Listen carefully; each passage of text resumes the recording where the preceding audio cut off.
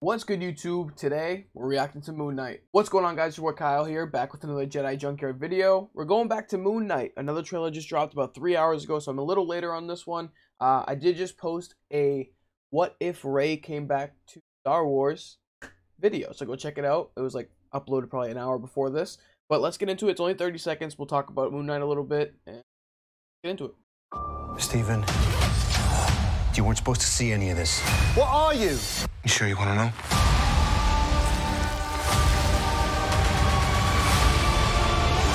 I can't tell the difference between my waking life and dreams.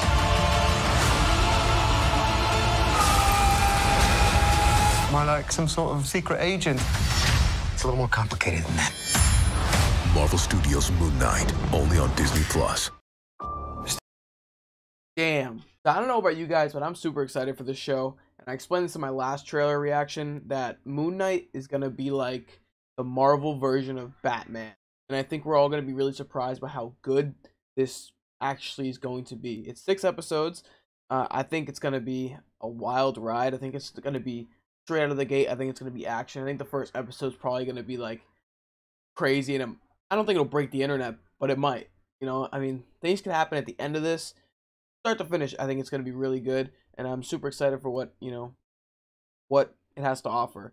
My friend John, he's super into Marvel, but he won't watch the shows, so like I think this one's going to get him into it, and anybody else who has like are skeptical about the TV shows, I think this one's going to get people to actually go and watch it. Let me know what you guys think about it. I think he looks super sick. If we take a second and go back here, like right here, he looks so dope. Like, I know there's gonna be a point if Disney allows it and they do it correctly, there'll be like a point where like his suit will be all bloody and it's gonna be the coolest suit ever. And I think I collect Funko Pops, so like I think they're gonna make a Funko Pop of him like that. So I cannot wait. But yeah, Moon Knight, it could go up in the tier list as the best hero depending upon this show, and I think it's gonna get a lot of people into Marvel because this is such a cool character. But let me know what you guys think.